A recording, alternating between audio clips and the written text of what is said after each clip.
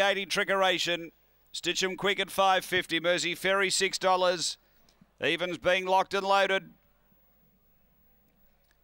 And we are just about right. Had an issue there mid-range with one. I think we're okay now. Last few loaded away with the doors shut. Gate shut behind Proclaimer. Now we're right. And light on. Set to go. Race 10, the Patton Trevor Mole stake. Ready.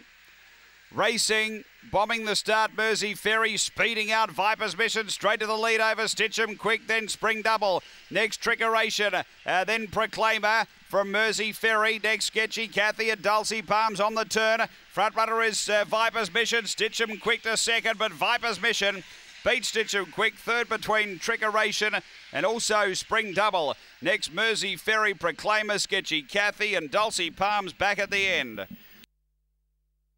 After the running of race number 10, and too good here, Viper's Mission at big odds, $18.90 on the U-Bet tote. Numbers are 6, 7, 2 and fourth home.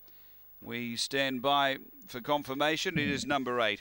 Viper's Mission, Clint Trengove, the owner trainer. A black bitch, September 2015, Barsha Bale, Blue Viper. Number 6, the winner.